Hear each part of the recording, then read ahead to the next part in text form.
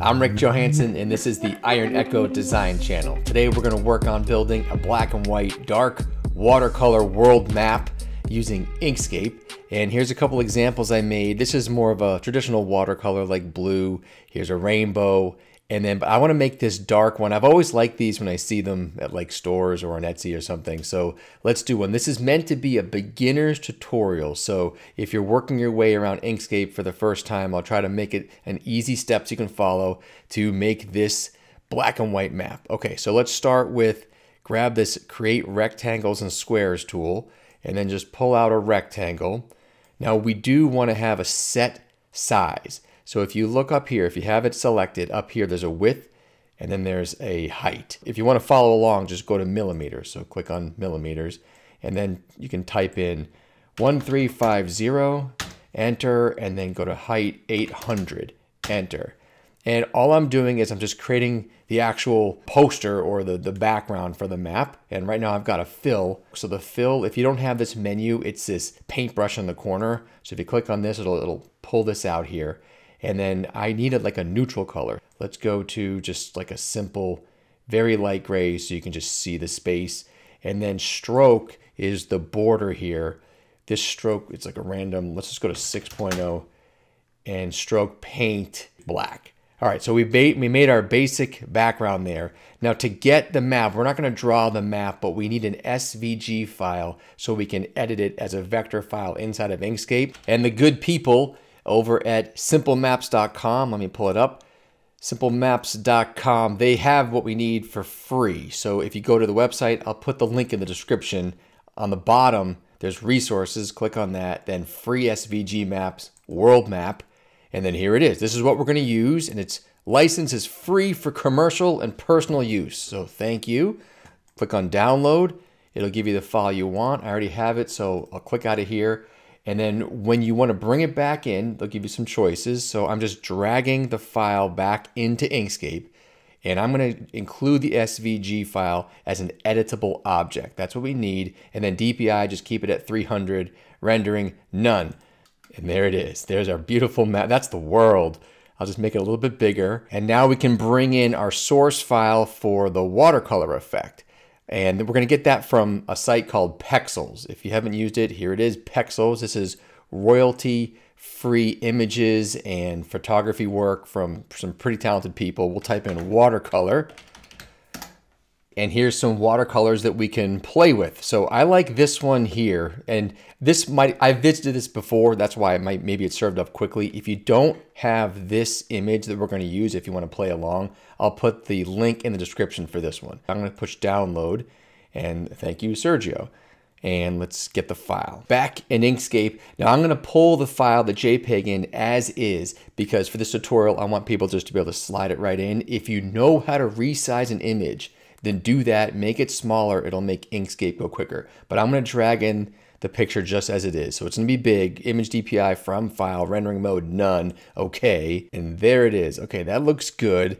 Let's save before we go any further. So file, save. That's just because since it's a big file, it could crash Inkscape and we don't want to lose our work up to this point.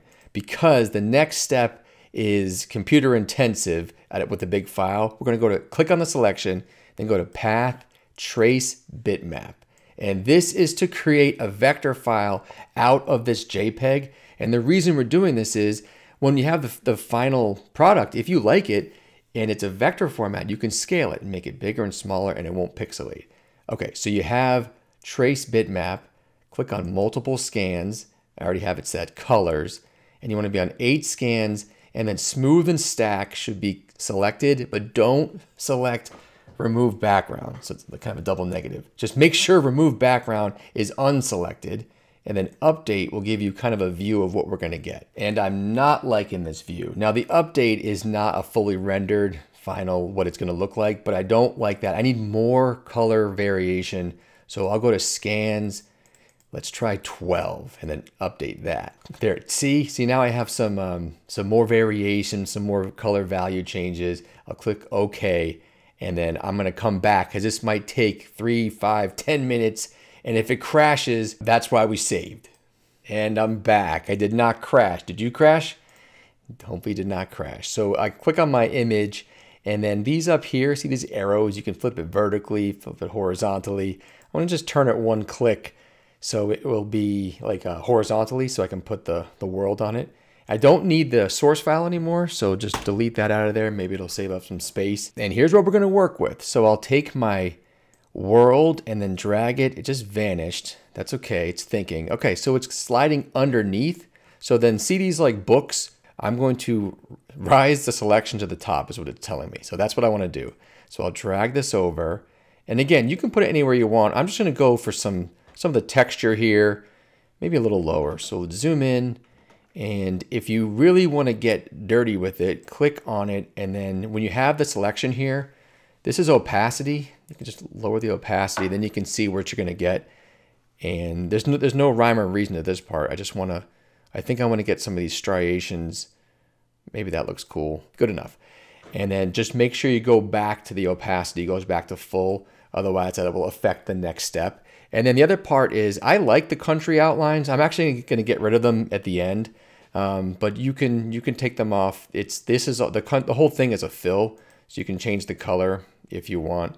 But I like it at white. It's going to change when we stamp it out anyway. But you can manipulate the actual world map. But let's go ahead and do the cool part. So I've got my world selected, and then hold Shift, click your watercolor, and then go to Object, Clip, Set.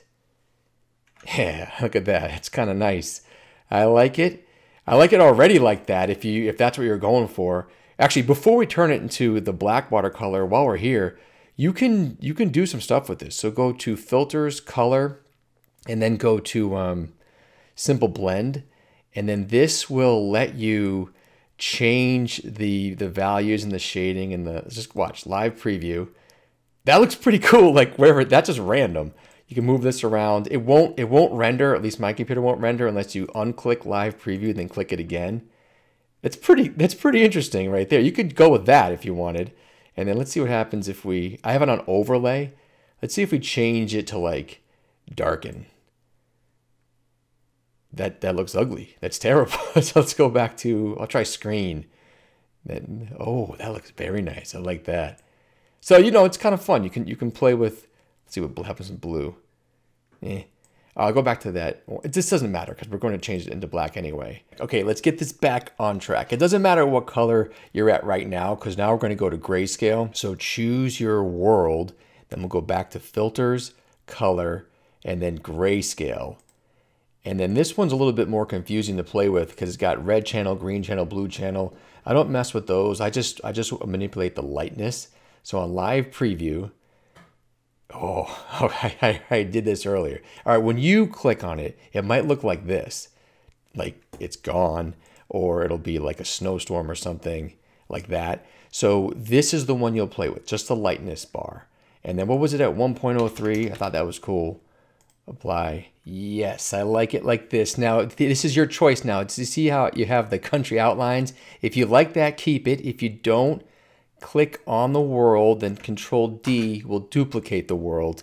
And then that duplication, see, it just, it almost removes the lines all the way. And I like this a lot. Let's put the, where's our border? And there it is. Let's bring this down and we'll change it back to the white background. And look at that. It's border's too big. Somehow we got lost in the translation, but you get the picture. This is it. You can, someday when we're done with all this and we can travel again, come visit me right up here in the greater Boston area, or we can go meet in Hawaii or meet you anywhere. But in the meantime, have fun with it and see ya.